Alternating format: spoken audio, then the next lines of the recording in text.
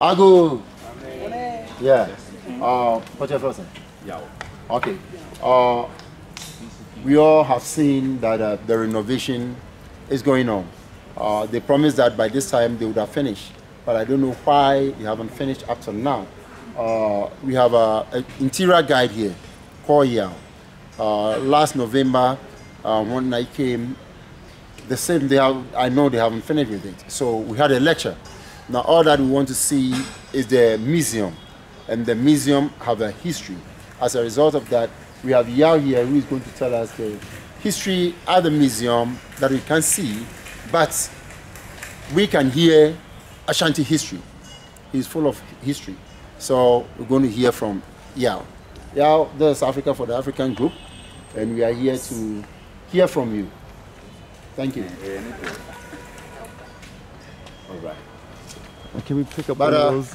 don't worry, don't be bothered if you see him with the camera. Don't He will worry. not frighten you. Okay. Yeah. If you can pronounce a proper name of the Palace Museum. Manhyia Palace Museum. Yeah, people when they look at that, it throws them off. Perfect. Yes. So it's Manhyia Palace Museum.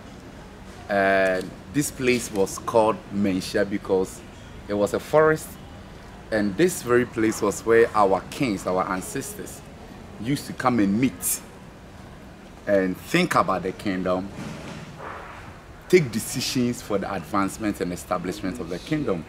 So man means the whole kingdom has met here. Manhyia means the whole kingdom always come to meet here. Good. Thank you very much. So my name is Yao, and I'll be your guide for this brief session. Actually, as you rightly said, the museum is under renovation. Good. As we all know, in Asante traditional system, the day that you are born, automatically the traditional system gives you a name. Yes. Even before your parents name you. And these traditional names have meanings. They are more powerful than even the names that your parents might think to give you. Because these names come straight from the ancestors. I'm a Thursday born male, so I'm called Yao. So I'll start with you. Which day were you born? Thursday. So you are Ya, and then so that means you're born on a Tuesday and Friday, and then Ama, Friday. Kofi, Yeah. Yao, okay. Ajwa. Ajwa Monday born, and then Monday. Ajwa Ajwa. and Saturday. Kwame. You see, these names have meanings, as I said. For example, Saturday and Sunday borns, they are known to be givers of light. They shine, and they always want to come on top of anything they do. Monday and Tuesday borns are known to be suppressors of pain and sorrow. They are stronger enough to push away pain, and they bring comfort to you when you are in that situation. Because in our local parlance, when somebody is wailing or crying, we say the person "Ucha ajo," and I say "Ucha bena." So when we say "kwajo kwabena," it means you are pushing away pain, you push away sorrow. Wednesday borns are known to be beautiful and powerful. That's one thing about them. Actually, Wednesday is a sacred day. Back in the olden days, if you are an Asante female and you can't give birth, our ancestors will make a doll, a traditional doll, and they will wrap it around your back. You walk around the doll for 42 days, which is 1 month, according to Asante calendar. Exactly after the 42nd day, you will conceive. Yeah. Thursday borns are known to be brave and very heroic, very, very brave. Brave enough that even the final and the last Asante British War was led by a Thursday born, who was also a woman. Friday borns are also known to be beautiful and powerful. From the name Efia, we have Afin, which is on the wall. That is a Dinkra symbol on the wall, like a fork.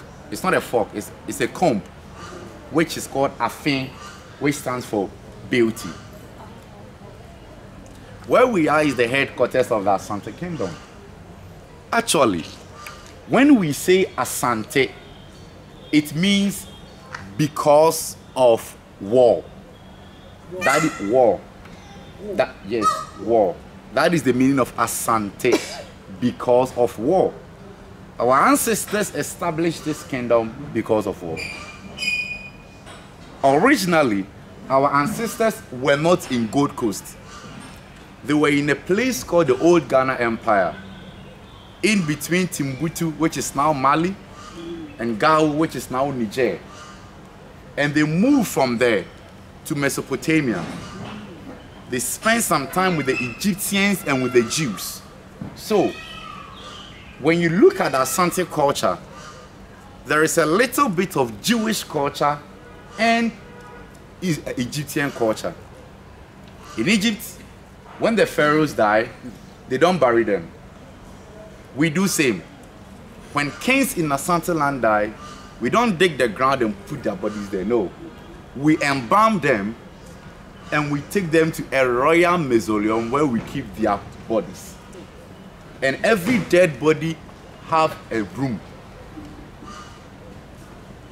The same way, the Jews also have an ark that their high priests go around it 7 times. Asantes have same. We also have an ark.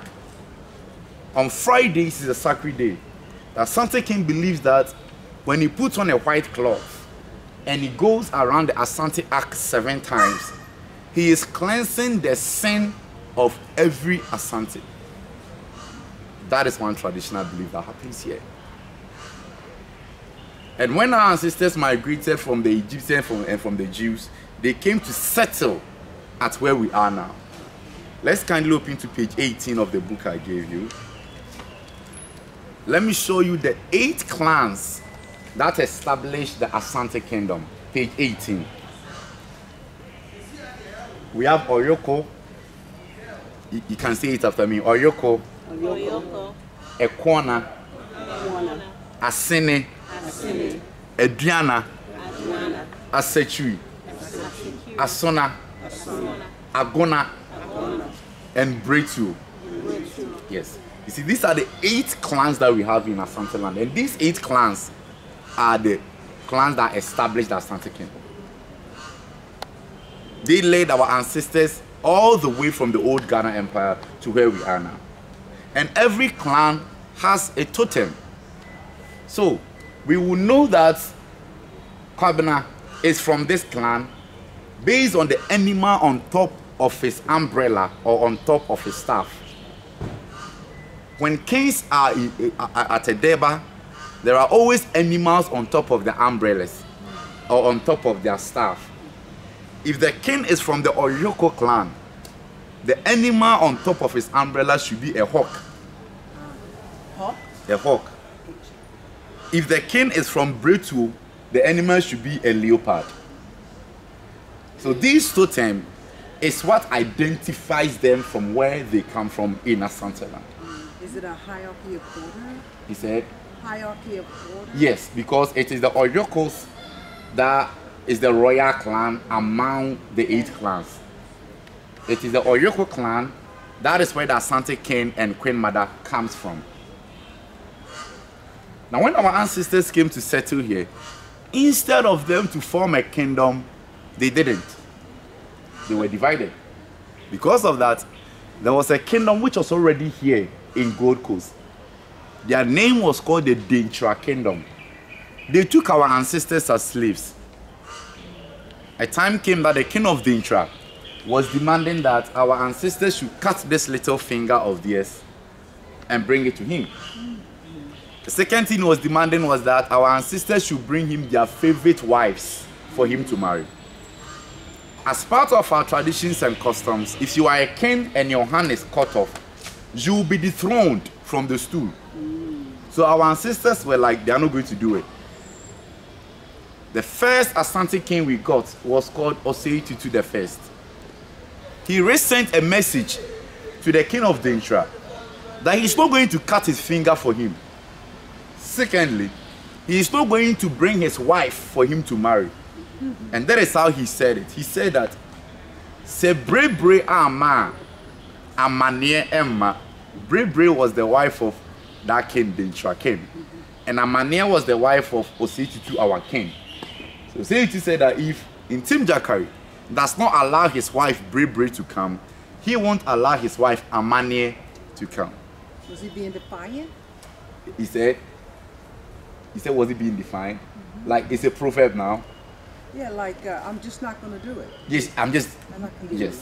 So in Asante land, when somebody tell you that, say, it means that I'm just not going to do what you are saying, as he said. Can we all say it together? Say, ama. Amane Emma. That is a proverb in Asante land. Now, this led to a war among the Asantes and their masters called the Dintres. But our ancestors were not united.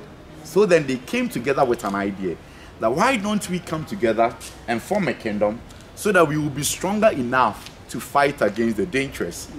They came together, they formed the kingdom, and they named the kingdom Asante, which means because of war. We only came together because of war. And this was in 1695. That was when Asante Kingdom was established. Now, they were all kings that came together to form the kingdom.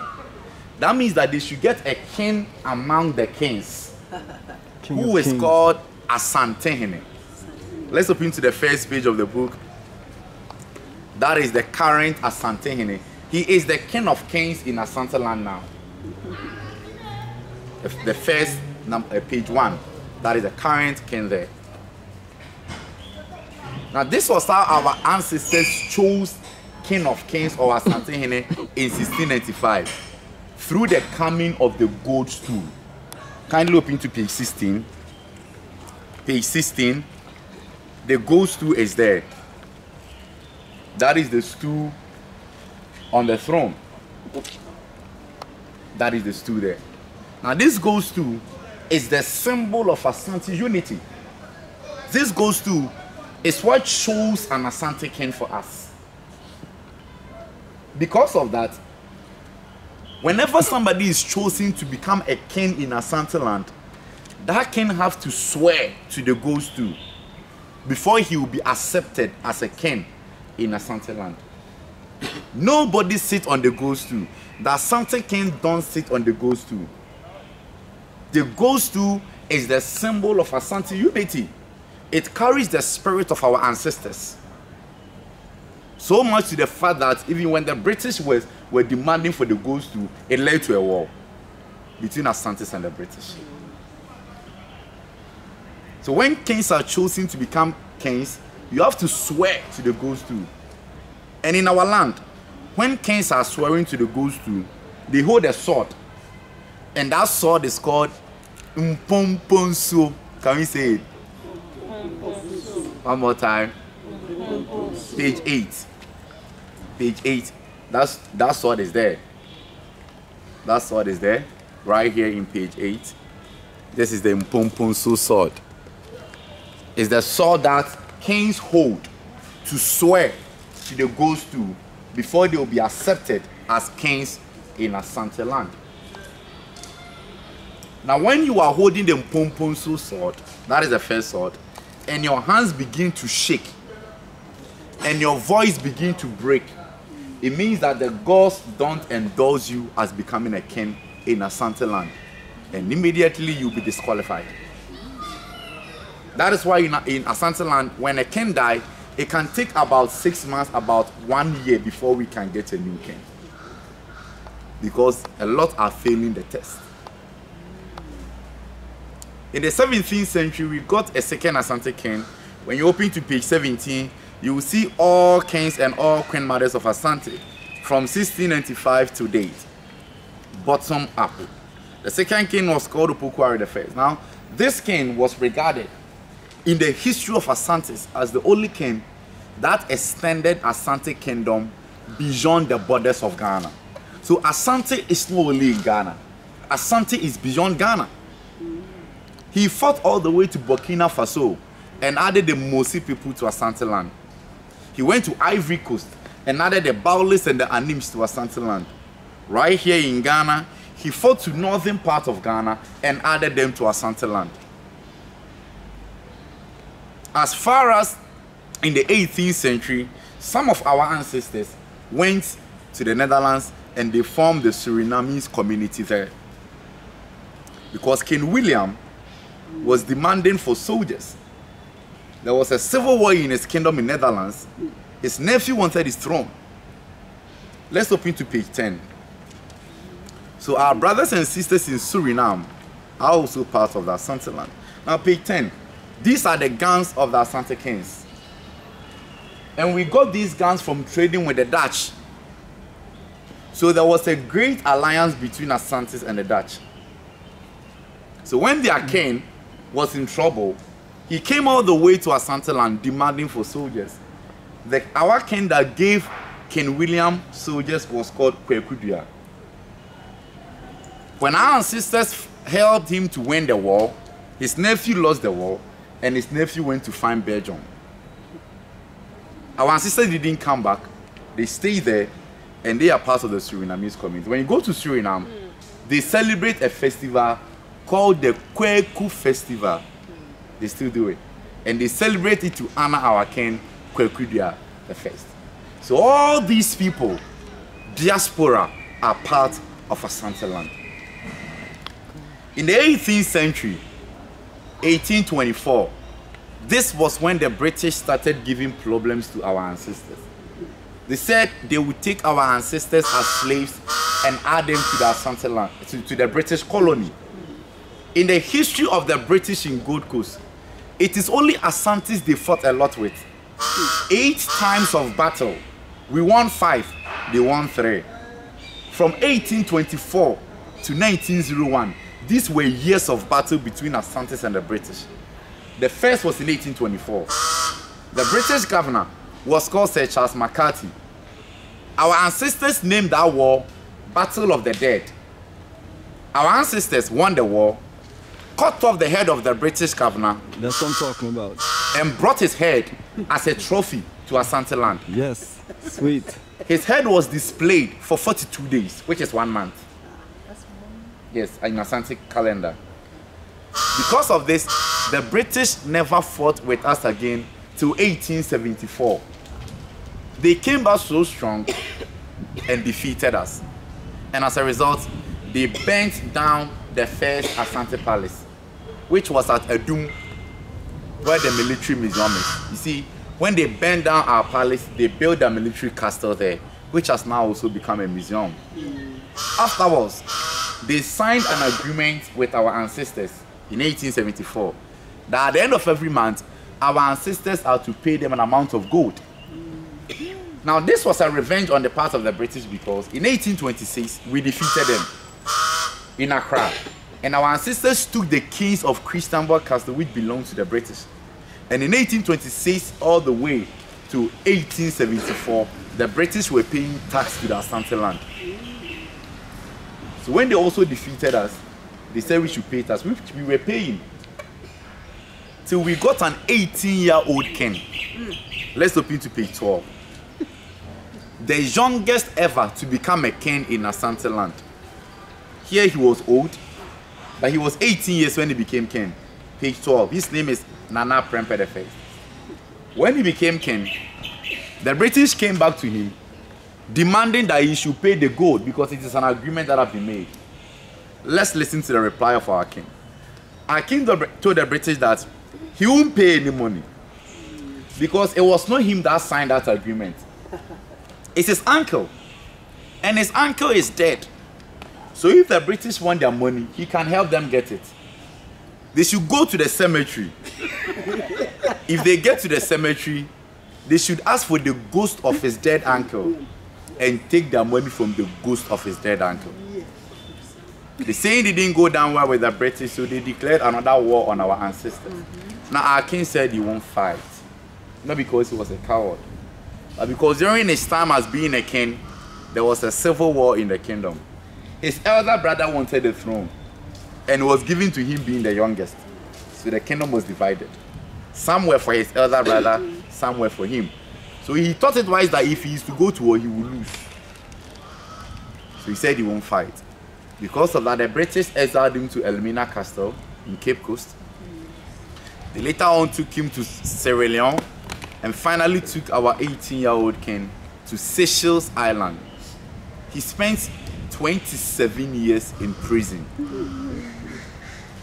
In his absence, the British came back demanding for the gold stool, the stool I showed you. Now, how can we give something so precious to a foreigner? Because of this, the gods placed their spirit in a woman, and that woman single-handedly declared war on the British. And her name was Asante. That is the Queen Mother with the gun on her laps in page 12. She was 65 years old when she declared war on the British. Now, it seems to me that I'm diverting a little. In the history of our African heritage, among males and females, those that did a lot of damage to, let me say, the colonial masters were women. Amen. In our part, it's Asante. Back in America was Harriet Tubman, which I believe you all know. And that is the main reason why in Asante land, we don't take women lightly. We don't joke with them. Even the Asante royal throne belonged to the women, not the men. The Queen Mother can dethrone a king, but the king can never dethrone a Queen Mother, no matter what the Queen Mother do. Because the throne belongs to the women. After the war, Asante was defeated eventually. So Asante brought an idea that it is the gold stool they want. So why don't we make a fake one and give it to them? Asante's made a fake golden stool and we gave it to the British. A fake what? A fake golden stool and we gave it to them. Recently they've returned it. It's at Prempeh Museum in Cultural Center. After the war, Asante was also exiled to Seychelles Island, but she died there after 15 years in prison. Yeah. Since the establishment of this kingdom, we've had 16 Asante kings and 14 Asante queen mothers. But there is the issue. When you see a king and a queen mother, it's not a husband and a wife. And it's not a father and a daughter. It is a brother and a sister or a mother and a son. Because we practice matrilineal system of inheritance. Now let's start from all the way from the first page. Let me show you how the system has been. The first page is the current king, who is a brother to the queen mother, who is at the second page. So right now it's a brother and a sister ruling the kingdom. Now when we go to all the way to page 7, here is also a brother and a sister. Nana Prempeh II and Nana Amasewenyaku. When we flip, here it is a mother and a son. A mother and a son. You see, we've not seen husband and wife, because that is not how it is done here. And finally, when we come to page 12, it is also a mother and a son. So this is how our system is like. The reason we do this is because we believe that the pure blood of every child comes from the mother and not from the father. In our Asante land, when you marry an Asante woman, the children are not yours. They belong to the woman and they belong to the family of the woman. That is why traditionally it is a responsibility of your brother to take care of your children more than his children. Yes. Because it is the children of your sister that is your pure blood, not your children. Yeah. That was how our sisters used to do. Now when I'm having a sister and I die, my properties don't go to my children. They go straight to my sister's children. That is how we do things here. We believe that when a man and a woman gives birth, the spirit of the child comes from the father. But the blood and the soul that make that child comes from the mother. This even reflects in how we carry them in the palanquin. In the palanquin, We carry the Asante king on our shoulder, and we carry the Asante queen mother on our head to show that the throne belongs to the women and not the men. I'm going to end on these two final things. We have 4 stools in Asante land. The first one is what I showed you in page 16, if we can go back there. That is the gold stool. Nobody sits on it. The second stool we have is called the white stool, or a sipim. Well, some is not in the book, but you see the stool that the king is sitting on. I think we can see. Okay, now page 16 there. Have you seen the stool that the gold stool is sitting on? That is the same stool that the king is sitting on. That stool is called the white stool, or a sipim. And we have the kotoko stool. Let's flip to the cover page of the book. You see the stool that the porcupine is on it. This stool. Yeah. The cover page, the porcupine. It's called kotoko stool. Kotoko is porcupine. Now, anytime we are going for war, we bring this stool out. So anytime you are an Asante man and you see that we've brought this stool out, it means there is war. You have to get yourself ready for war. If you play the coward and you run away, our ancestors will go for the war. When they come back, they will hit a sword in fire and they will stamp it on your forehead to make a mark there. Afterwards, you will tell all the beautiful Asante women that any Asante man you see having a mark on his forehead, don't marry him. He's a coward. Yeah. And when you are already married, we will take your wife and children away from you and we will give them to a brave Asante man. That's what I'm talking about. That's how it should be. Yes. That's right. Yes. Apart from that, we have the black stool. Now, when the king is alive, he is having a white stool. But when the king dies, we blacken his white stool for it to become a black stool. For 42 days, we use the blood of a sheep, ashes, and eggs. We mix it together and we sprinkle it upon the white stool of the dead king for 42 days, which is 1 month. We believe that in the process of doing that, we are invoking the spirit of the dead king into his stool. Afterwards, we take it to the stools room. So the stools room is where we keep all the black stools of dead Asante kings. When we choose a new king, we blindfold him and we take him to the stools room to touch any of the black stools. The first black stool that his hand will touch, the name on that stool become his stool's name. For example, the first page, this current king. His original name is Kwekudia. He was born on a Wednesday. But when he was chosen to become a king and he was taken to the stool's room, his hand touched on the black stool of Osei the first. That means that he will be called Osei the second. That is how they get their stools. We have 4 drums. One is Otrema, which we play during war to prepare ourselves for war.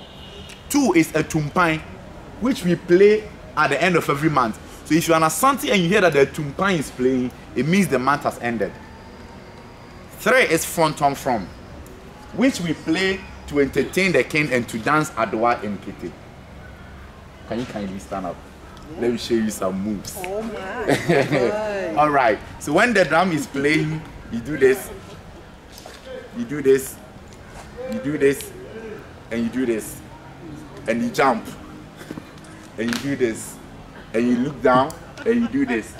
Now, what she just did, doing this means that she is wrapping certain things up.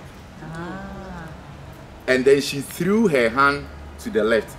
It means everything at her left hand side and everything at her right hand side belongs to her.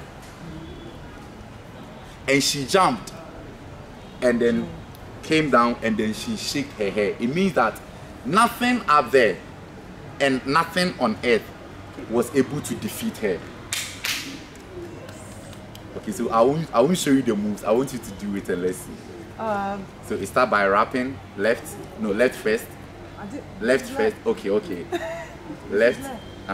You wrap again, right, and then good, and you jump, and then you shake your head. You look down, and you shake your head. That is the spirit. That is the spirit. Everything in Asante land is for our spiritual well-being. Our dance, our language, our culture, our customs. Nothing is against us. All on the wall is known as Edinkra symbols. They are deep ways our ancestors used to communicate among themselves. Without you, who is not an Asante, understanding what they are saying. So the first one there is a symbol of worship. When I talk about worship, it's worship of our gods. When we talk about gods, we are talking about three people. We are talking about the supreme being. We are talking about Mother Earth. And we are talking about our ancestors. We believe that when you lived a good life and you die, you are an ancestor. And you are a god. And such people, we want them to come back to us. And that is what we call reincarnation. So when I am a good person and I die and my family wants me back, they will make a mark on my body. When a family member within my family gives birth and it is me that have come back, where they made the mark could be at the place of the newborn child. It means I have come back. So when we are pouring libation, we pour it also in the name of our ancestors. Because the life that they lived were more than God's. Thank you very much for visiting. Thank you. Thank you. Yeah. Sorry for the inconvenience. Yeah. I have one question. Okay, any question? Yeah. Okay, I think it was page. If you want to take any of these books as a souvenir to somebody, you can, right?